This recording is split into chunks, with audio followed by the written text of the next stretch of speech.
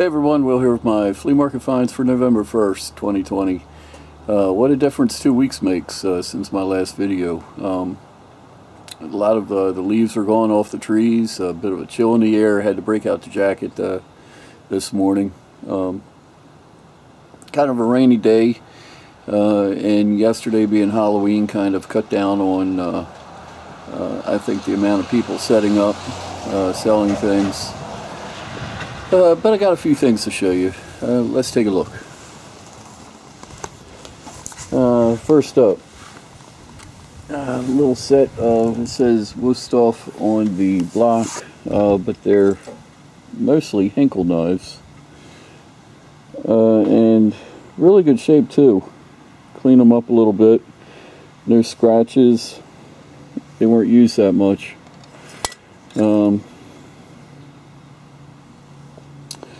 What I normally do with these is we'll sell them individually and maybe group the steak knives together, sell the bigger, larger knives individual.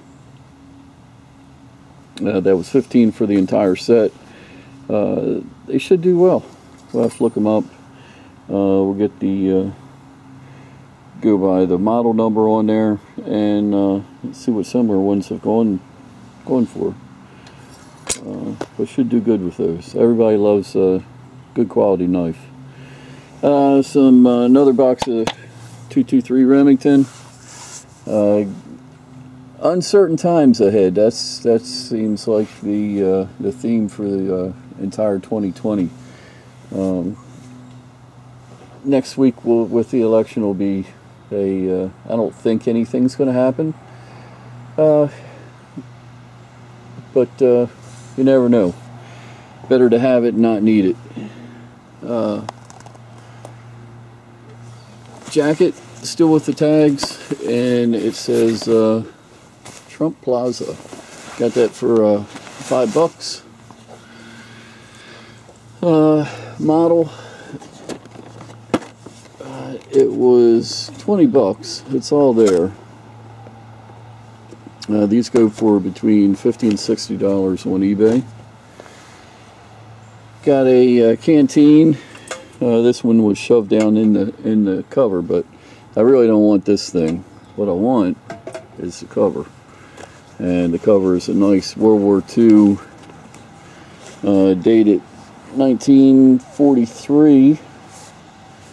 I'll try to wash it a little bit, see if we can get some of those stains out. That was $7. The gloves are really neat. High quality gloves. Probably from the, I'm going to guess 20s or 30s. They have a little button on them here called Walrath. It looks like Bakelite, but the insides, it's too bad they don't fit my hands. The insides are fully lined and as soft as could be. They feel great. It got some condition issues, but for $10, you know, this was one of those things. They really don't go for a whole lot of money from what I could see, but they're so unique and good quality. Had to have them. So got this belt. They call this is either they call it a souvenir belt. Sometimes they're called hate belts. This belt was wrapped up in this gas mask bag from World War I. Really cool. Just an assortment of buttons. Love this one here. Australian military forces. Look like Canadian, English, Australian. There's Australian Commonwealth Military Forces. MGC. Royal Army Medical Corps. That kind of goes with the Red Cross there. A Canada bar. EST. Not sure what that is. Wolf. Some more medical badges. And just great piece. A lot of soldiers had these souvenir belts. They brought them back from the war, made them up themselves. Just a really neat piece. Not quite sure if I'm going to keep it with the bag. I kind of hate to break it up. It's been with that bag for over 100 years. So I may keep them together. Not like the bag's worth a whole lot of money anyway. Got a little hole in there. But it was $60 for the belt and the bag. If I was to sell it, I'd probably got to do a little more research on it, but I think we're going to be somewhere around the $150 mark for that. We'll see. I got an ice bucket from the Mirage. It's got the liner and everything. It was $6, and that's about a $45 bucket. Some Quacker Factory stuff, leather shirt, kind of a Outback a safari theme, another denim one there. They were $18 for the pair. Wife got her some things, smart nails, whatever that is, and some nail polish. The Rosaries. Lady at the flea market had a huge box of rosaries. I was there when she pulled them out of her car, and she had a sign on the box, $3 a piece. So I pulled a huge lot out here and asked her for a better price, and she added it all up, said, how about $120 for everything? So it's about 60 different items here. So I'm not going to go over every single one in detail, but rosaries, I don't know. The story was her mother wasn't even Catholic, but every time she came across a rosary, she would buy it and just kept it in the bag. I can kind of see why. It's quite a variety of rosaries, and I have sold some in the past, the nicer ones.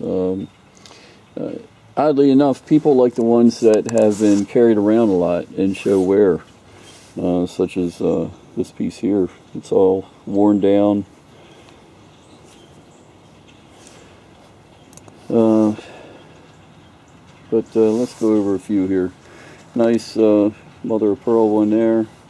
New one, Czech Republic, glass beads. Love this one with the heart beads. The red unusual cross there. The seeds on that one.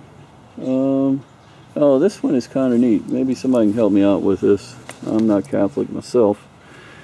Little screw on the bottom here, and this opens up. I should have opened it up before. This opens up, and there's a piece of paper in there. See if I can zoom in a little bit. With like a little smudge of mud or dirt. I don't know. Somebody let me know what that is, because I have no idea. Cool piece. Some more, that's just a plastic bead, but kind of unusual, with the bent down cross. Color coded rosary there. Looks like a tiger's eye there. miniature rosaries, a little holder for them. Carved. These are carved beads on there.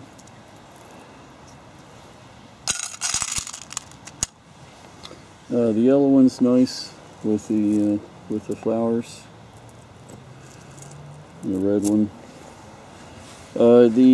This one's a good one. So the whole lot was 120, but then this one is a touched relic. Touched relic, Saint Elizabeth Ann Seton. Look this up. This should bring around 50 or 60 by itself. We'll throw in the picture with it. A bunch of other little ones here. St. Anthony blessed relic. Probably include some of those in all together. Then we come down here even more. This is a nice quality rosary here. Hematite represents blood. Kind of fitting for a rosary. The pink one's nice. Not silver or anything, just costume, but nice piece. Another one. Oh, this one, it fans out with different prayers. And the gold and pearl one. Heavy one here. This one's been carried a lot. There are people that'll buy one that's been really worn. They feel that it has good energy since it's been prayed over for many years. This one's kind of old. None of these are really silver or anything, but they look nice. This one's pretty cool. It's got a it moves along, keeps your place as you pray the rosary. It keeps track of where you're at. Nice cross too. This one doesn't have a cross, it's got medallions. An older one there. And some kind of, looks like mother of pearl. But there we go. Not quite sure how I'm going to list these. Maybe group some of them together, pick out some of the better ones for by themselves. But a ton of listing there alone. On to the regular jewelry. A set of earrings marked, it's got a designer mark on it, but from the 1950s. Orioles ties, got two of them there, $3 a piece. A couple of costume pins. They were like $2 a piece. I forgot to take this one out. It's kind of hard to see. I have to show this to you another time. But it's just some sterling silver and nothing really that great. There's some elephants. But the Eiffel Tower France bracelet. See if we pull some of these out here. Can't believe I missed a whole bag.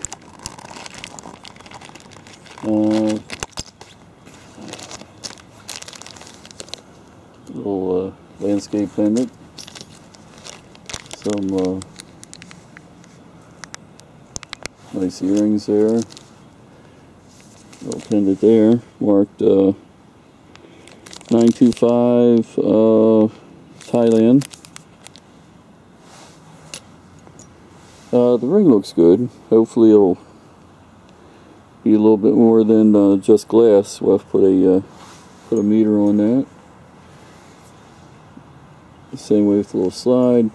Another ring. These are all just sterling mounts. There's the lapis. People love lapis. Here's that elephant ring.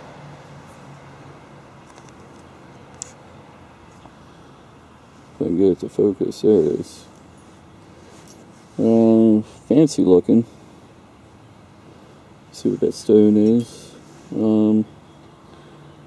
Little hodgepodge of gems, and looks like a hematite again. Panel bracelet with Chinese characters. That was $10 on that. That was $8 on the Paris panel bracelet. The sailfish is really cool. I was hoping it'd be Taxco, but it just says Silver Mexico. Hopefully it'll test as sterling, but lots of times when it says Silver Mexico, it turns out not to be silver. The earrings are sterling with onyx stones. This one is Taxco.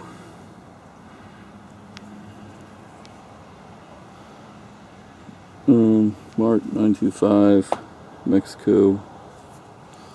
Could be a pin or a pendant. The set here, the brooch and the earrings, unmarked, nice vintage look to them. This piece is really neat. It's a Elizabeth Arden. They called it a vendor badge. Nice weight to it. Made in France. Couldn't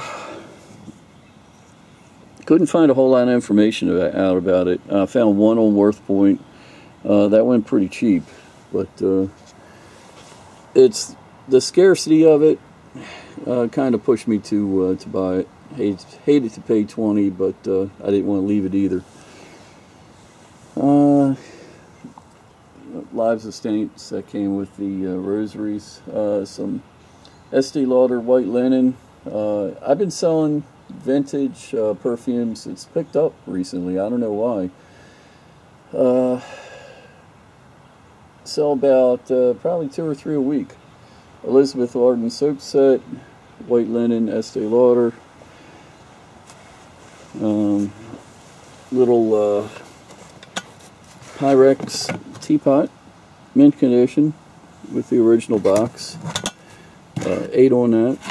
That's probably about a $40 pot. Some drawer pulls, $4 on that. 5 and 3 on the huge Ziploc bag of pulls. Probably sell them in one big lot. Last piece to show you is a Christmas tree holder. It'd be perfect for like a aluminum tree, and it plays music. And the cool part is, if you have lights on your tree, you can plug the set of lights in here, and the cord won't get tangled up, because this revolves around with the tree. Pretty neat. Very vintage. The box is kind of beat, but still nice having the original box. Got that for $35, and probably going to put like $125 on it. So that's a priority list right now. So there we go. Keep an eye on my store, Terminal 99, and my other jewelry store. I'll put some links in the description. So till next time, this is Will Yard Sales Survivalist, and we'll talk again soon.